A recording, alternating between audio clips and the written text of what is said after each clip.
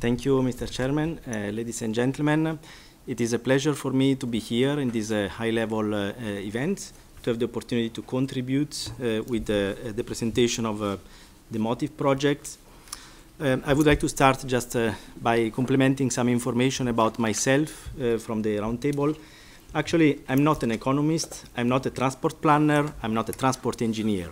Just to make things clear, I'm a computer scientist by education, with an interest that was developed into cognitive science and more closer to the social sciences with my PhD. And actually the focus of my research interest is in the interplay between ICT and society, relationships between them, but not only. How we can design technology for a sustainable living. So exploring from the micro level of the individual up to the implications for society. So that brings to stage the idea of the presentation valuing mobility and also the MotiV projects. Basically, the context is the transition we are living towards not only smart cities, but I would say livable smart cities. What do we mean by these words that sometimes are just full of slogans? We can fill them with meanings, of course.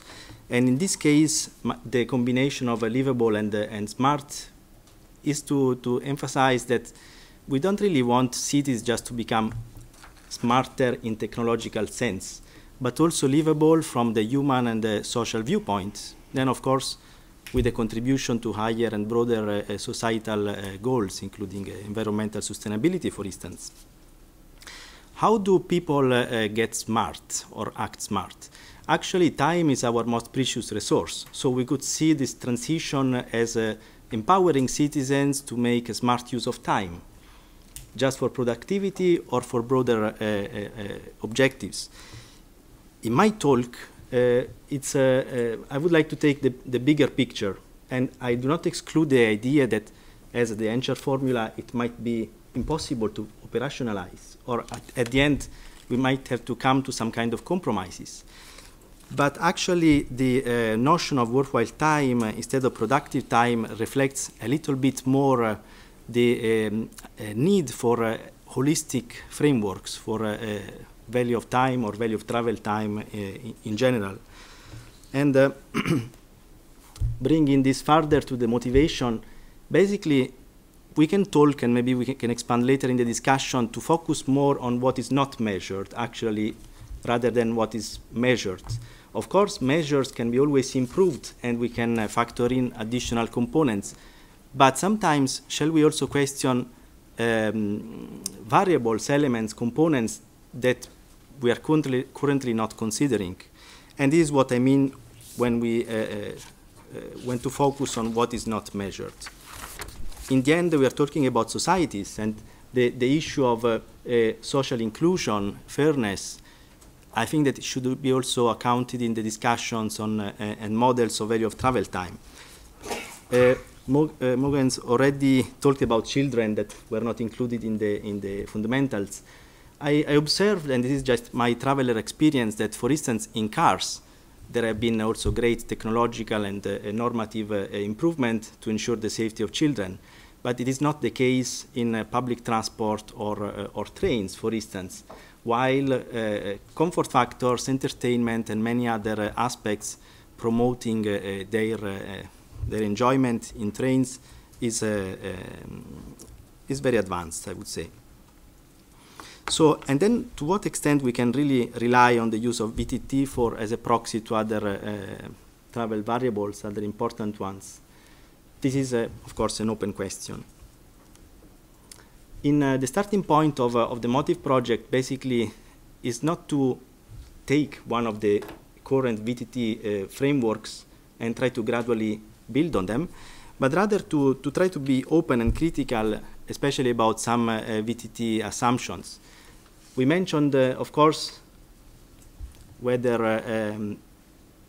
time of business travelers should be more valuable than the time of leisure travelers, or maybe unemployed, or other categories of people. And then, of course, the blurring boundaries between private time and working time to what extent can we really embed them in our calculations when we want to decide to use some personal time during a business trip or to use weekends for working. And then going to the issue of digital connectivity, is it really the case that we should imply always a positive, higher productivity?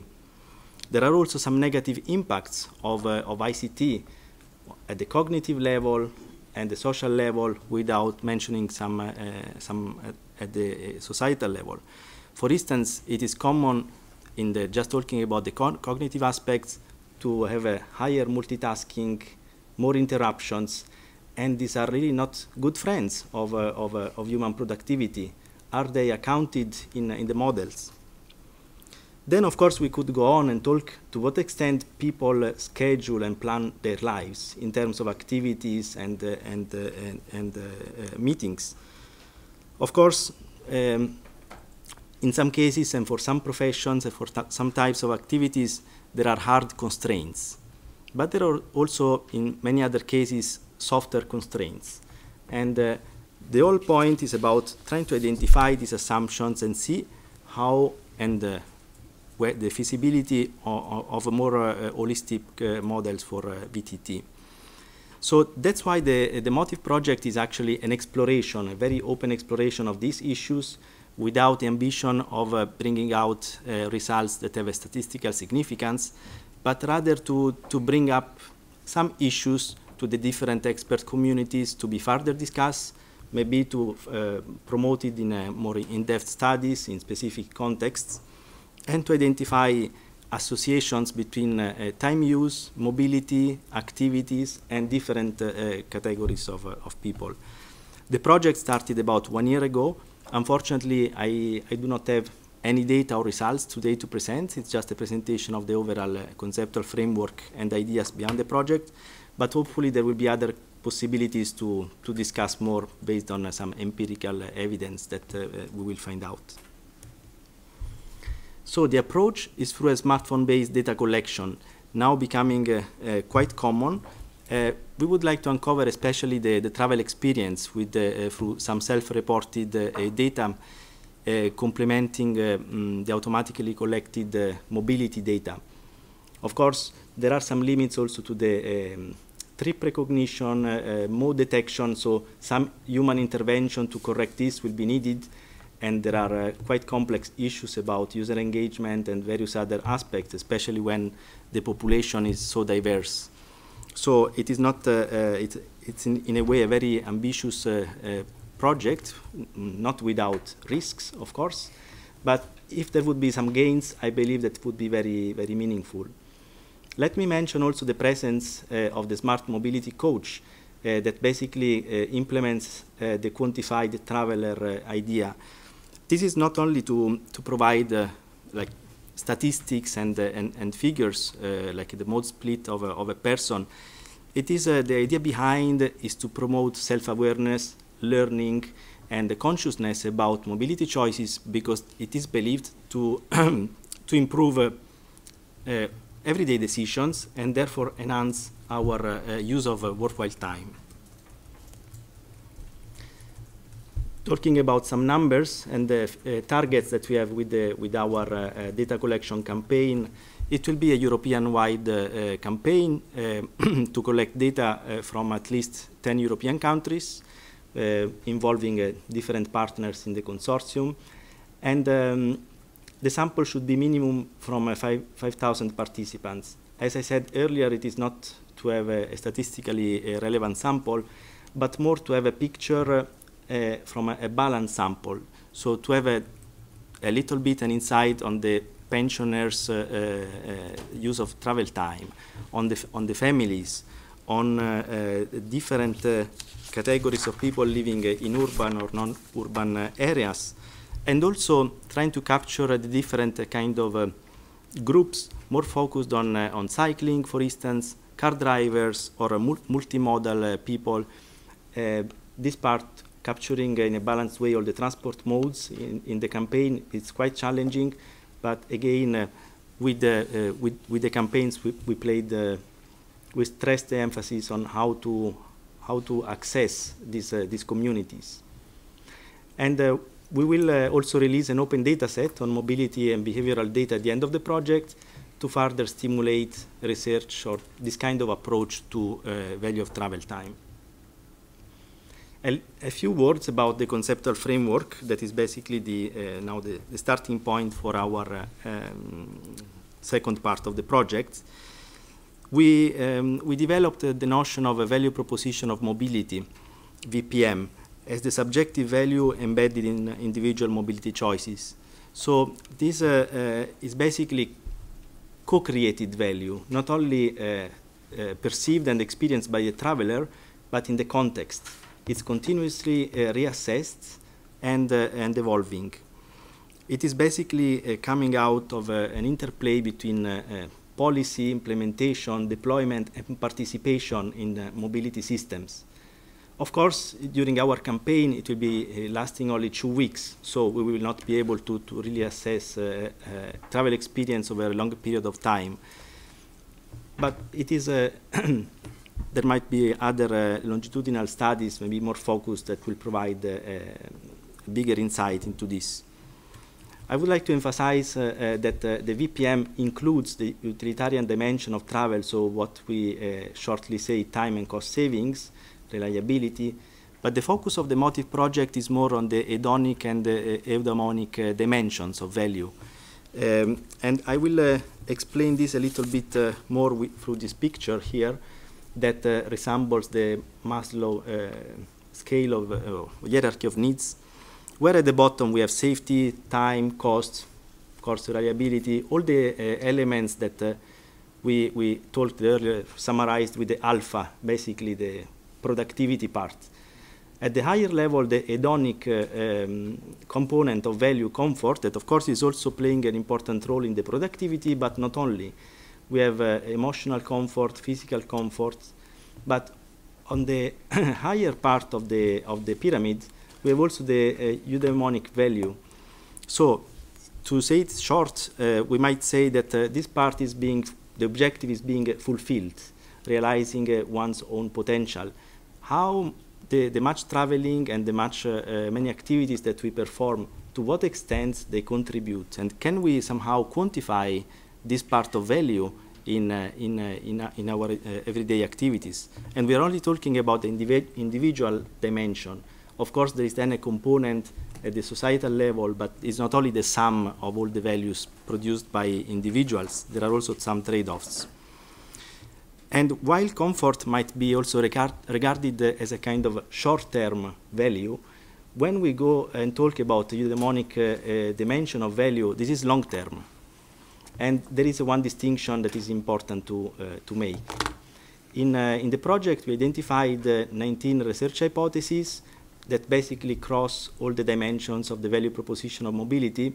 And the idea is to find out in the data some associations between factors. There can be social-demographic factors, mobility patterns, some activity, frequent activities, and these dimensions. And in the self-reported data, we also capture some appreciation or dissatisfaction about travel. So some implications for planners, even if, as I said, I'm not a planner myself and we don't have any data and any evidence, so it's very easy to criticize this. We believe that somehow transport planning should evolve to capture a more holistic conceptualization of value. And the conceptualization and notion of worthwhile travel time seems particularly appropriate. How feasible is the integration of such holistic approaches to the study of VTT? Well, I hope that I will find some hints in the discussions of today and tomorrow that I can also integrate in our project.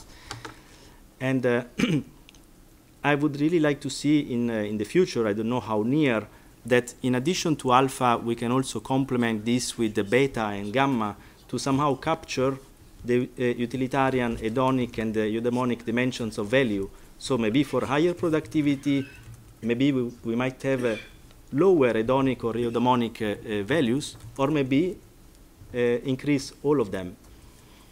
The challenge of operationalization remains, but of course, small attempts like the one from our project to collect data and find out associations, meaningful ones, it's a first attempt to contribute to this broad topic. So some final conclusions, some words. The Worthy app that is basically developed within the project with to collect this data set will be released by the end of the year. It will be on the various app stores. So if your institution or your organization is also interested in participating, please contact me, and I would be happy to engage more countries and more institutes in the data collection. We aim not only at providing some scientific results and a contribution to the academic discussion, but also specific policy and business recommendations, for instance, for connecting the autonomous driving, mobility as a service, and various future mobility schemes. I think that it's also through the perception and expectations of travelers and their current and maybe projected future experience that we can derive some useful indications. Our project, in a way, it's a little step or a kind of a way to implement from the grassroots, at the grassroots level, this concept of livable smart cities with a kind of open science approach. So engaging citizens in this process. I thank you very much again for the invitation, and I'm available for discussion. Thank you.